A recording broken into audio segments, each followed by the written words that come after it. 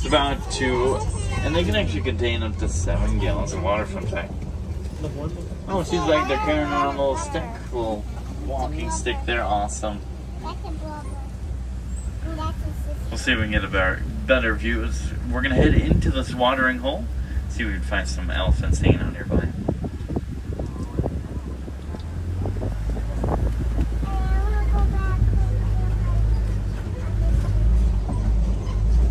We're going into water, Mom. We are? We're driving through water? Okay.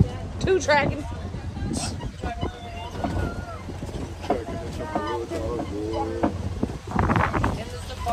Africa.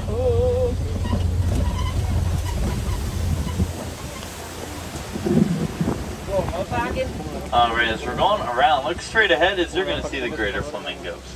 They get their title greater because of their larger size. So many Now, flamingos. fun fact about them, the group of flamingo is known as flamboyants. Right here, look to your left. Using their amazing beaks to dive into the water to see what they can scoop up. Now, when they're not looking for food, they're typically going to be resting, relaxing, which they typically will do by standing on Look one at the leg. baby, Mommy. They can sleep actually like that for multiple hours, no problem at all.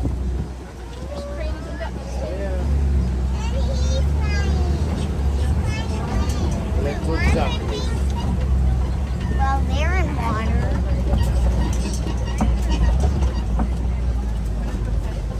I don't know how they feed all these animals. Your donation. Someone's drawing a wall right there. You did? Nice.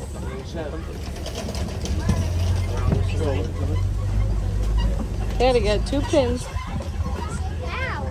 Look at that, rhinos, guys. Look at them just laying Look in there. your left, you will see the white rhino. The white rhino is going to weigh up to 5,000 pounds an Why average. is the rhino so fat? That's like as heavy as Dad's white shirts. They also have very wide mouths as well.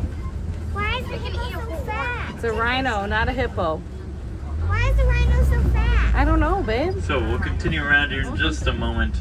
But yeah, we'll get a great view of the rhinos. They're trying to utilize that shade. Now, they're very social animals. You wouldn't think that right now, but they do love to wander around.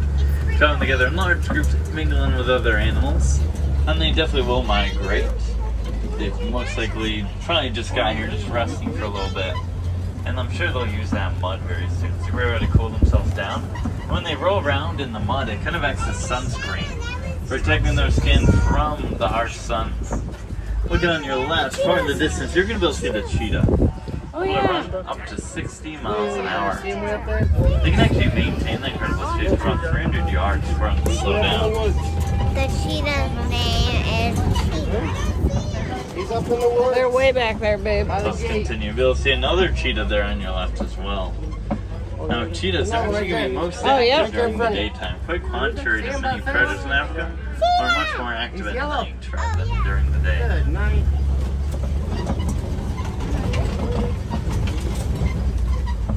Holy Magolies. Guacamole. Now we're going to start to head around the Kopis. It's a name given to rock formations in Africa.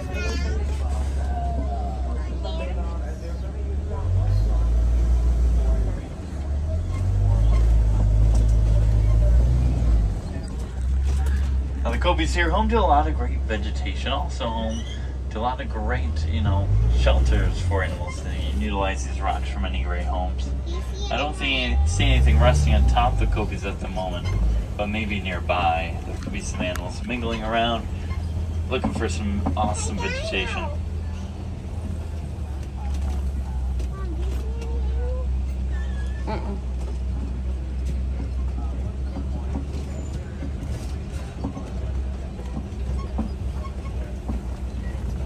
As we're going around, if you look up ahead, you'll be able to see the white rhino. Now the white rhino is going to weigh up to 5,000 pounds on average, as we're talking about. Oh. Now, fun fact, white rhino in Afrikaans, white is translated to mean white, which doesn't mean white, it's actually going to mean wide. So they're often referred to as the wide rhino in Africa, due to those mouths. There's a great view of the white rhino. Holy Magolies.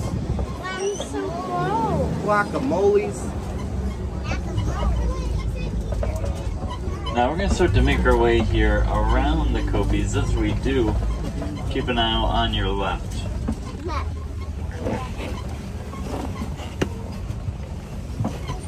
Where? Left. Right.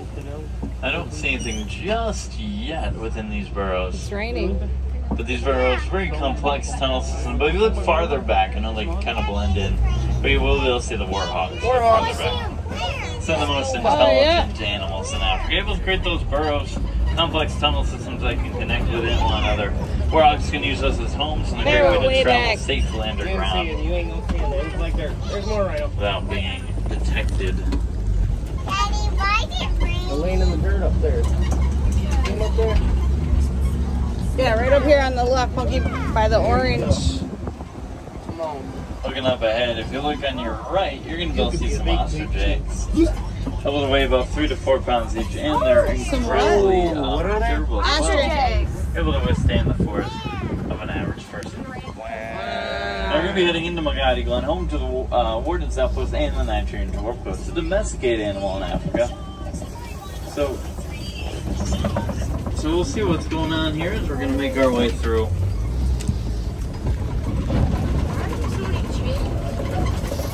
Lock them down at night time. You think we want to? You see as much as you today? We're stuck on the left.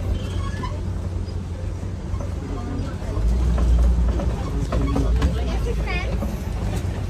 On your left.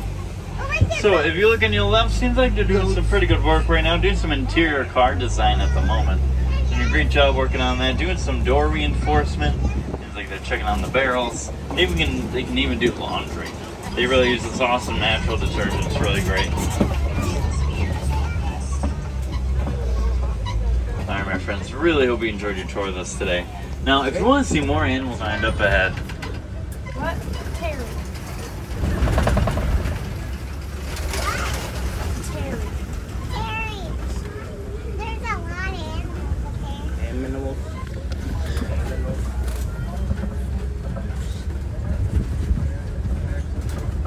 You seen any yet, Chef?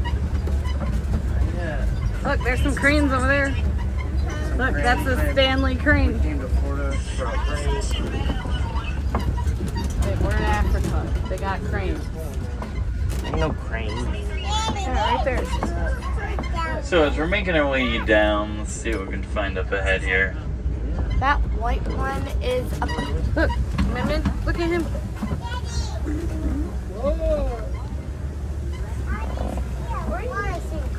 Stanley crane.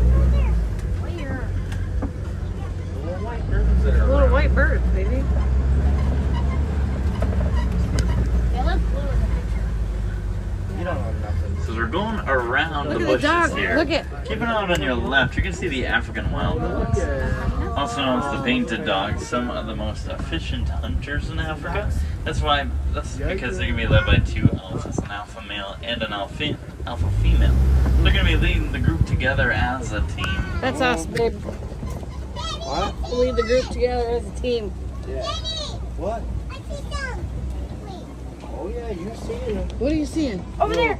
Deer something over there. Okay. So we'll go let the Gazelle, maybe? wild dogs are gonna be resting, trying to enjoy the shade. As it's starting to get to the hottest point of the day. Oh, look at that You'll guy. be eligible to see the stable antelope, the official emblem of the reserve.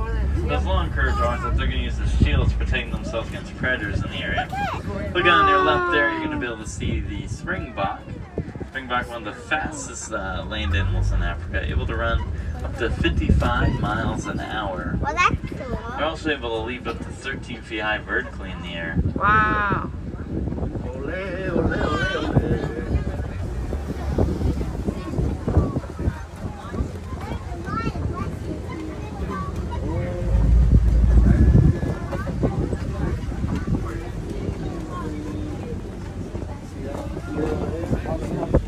Where?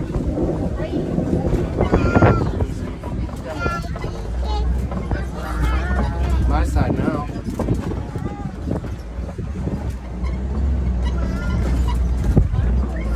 What are those laying over As there? we're going along here, let's see what we can find in the area.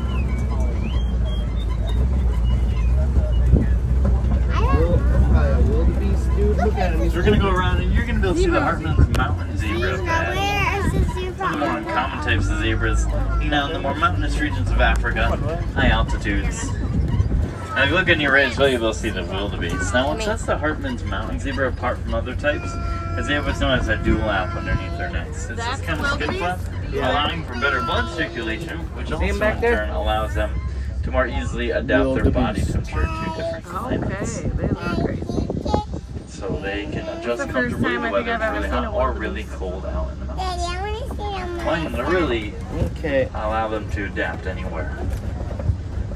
You ain't gonna see nothing on the other side over here.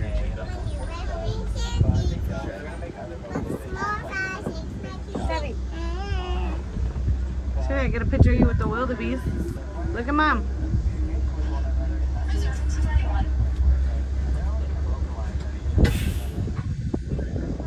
We're dead. So we're gonna hold here for just a moment as we'll wait to continue on the move. So we're just gonna hang out.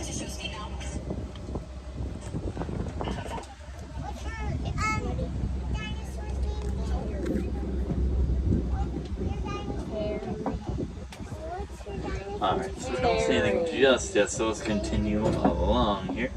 So what's your dinosaur? Dino? What? Dino? My dinosaur's name is Saurus. There's some more cranes, zebras. My dinosaur's name? So as we're continuing along, if you look on your right, you'll see spot some more wildebeest known to be very iconic travelers. Able to migrate up to 1,000 miles across the savannah. There's him back there. Terry. There's giraffes up there. Oh, there's the giraffes. Look at them straight ahead.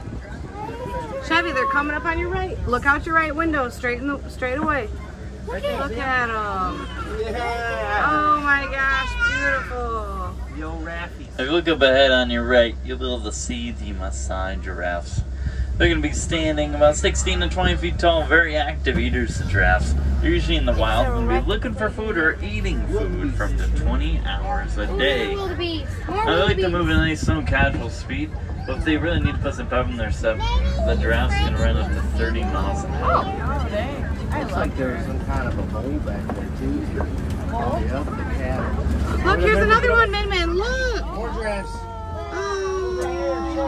Another great view of the giraffes as you'll see them use their Oh long green my salt tongue to wrap around the goodness. branches. Actually, giraffes' tongue is colored purple, allowing them to avoid sunburn. That one's cool. Even that one's cool. So let's head by the wildebeest here. Elephants. We're going to continue along as we start to head into a watering hole bed, a very popular spot for various animals to reside. It's over on this side, B.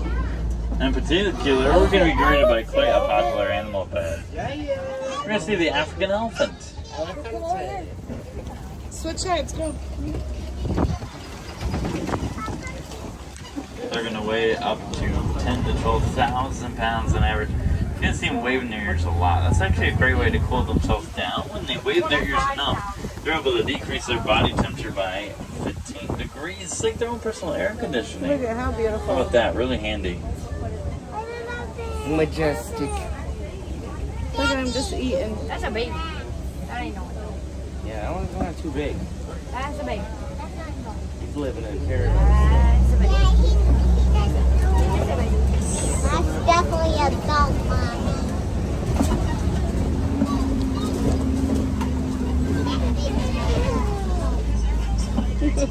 So we'll continue around here as we're going to be heading further into the trees again.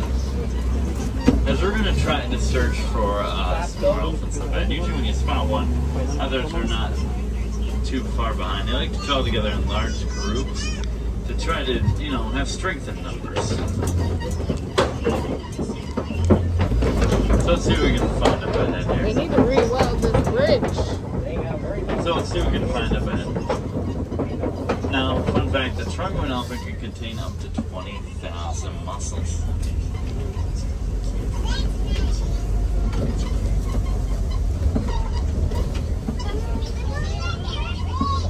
Okay.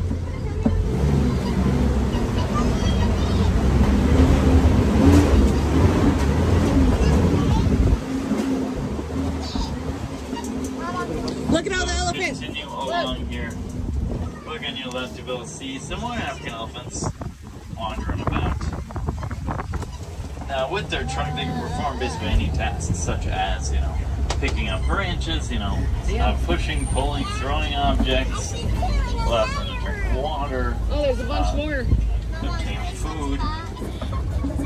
Yeah, That's for animals, okay? Mommy, you guys look on that side and I'll look on this side with you. Oh, look at that over there. Oh, cool. What is that? That looks like a... So if you look on your left, you're going to be able to see the greater kudu, that tan fur, no horns. Look at shit. Look on your right, you're going to see the okapi. Now if you look on your left again, you'll see the saddled stork. And further up on your left, you're going to be able to see the bongo with that orange fur, Those center are back horns. named... Babe, we don't even need to go to Africa. Look, we got it right here. Oh, the bongo there, known Look to at be the this ghost guy. of forest because they're rarely seen. See ya? Oh, you see his butt. And they're going to be utilizing those amazing See his horns head over there? to more easily navigate through the forest terrain. Oh, yeah. Flamingo, where? Mommy, Now where's the the okapi there, flamingo? they're known to be relatives of the giraffe. One, because they have a similar skeletal structure. Two, they both have a similar The pink one, the only pink one up These there, kind babe. of horns that are on top of their heads. And lastly, they both have what's known as a long prehensile tongue, allowing them to reach even higher into the trees to wrap around branches. What do you think they do in the wintertime? Not much of a whatever. Sure. Now, if you look on your left, you'll Look at- see the black rhino, going to weigh up to 3,000 pounds on average. Oh, what is that We'll be able name? to identify this particular type of rhino by their upper lip that they have. I don't know. Dad, aren't black rhinos going extinct? Yeah. Probably. And everyone's poaching them in the wild. Elephants are too.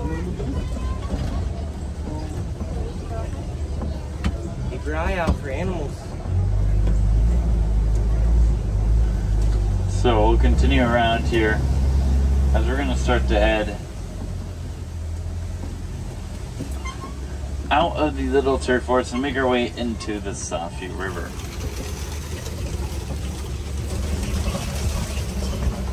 Home to more of the aquatic wildlife out here on the reserve. So let's go get aquatic. Let's go see what we can find up there.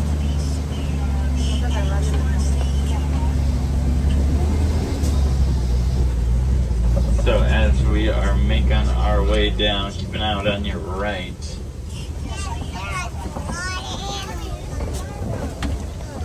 Sorry.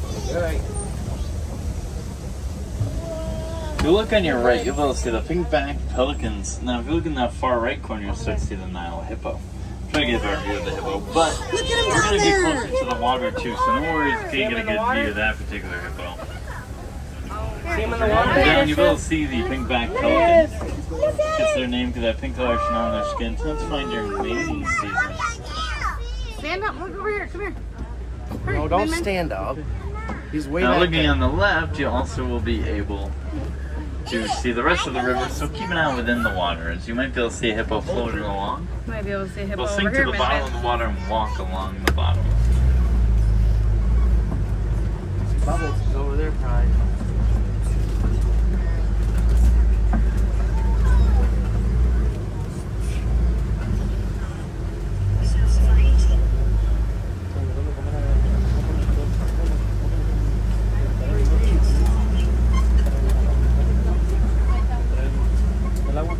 So the Nile hippo there, going to be swimming along. Now, when they swim, they're typically going to sink to the bottom and walk along the bottom of the water. I don't think he sees them. Look, there he is, Min Min. Look, there's two of them down there. Oh, so cool. So as we're continuing along, we're going to start to head out of the Safa River into the grasslands. So the grasslands home to some of the most iconic animals in Africa.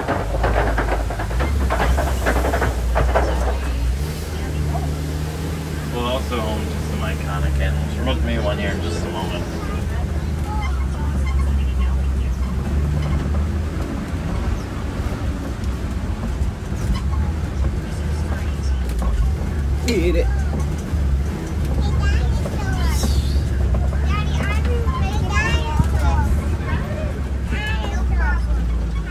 So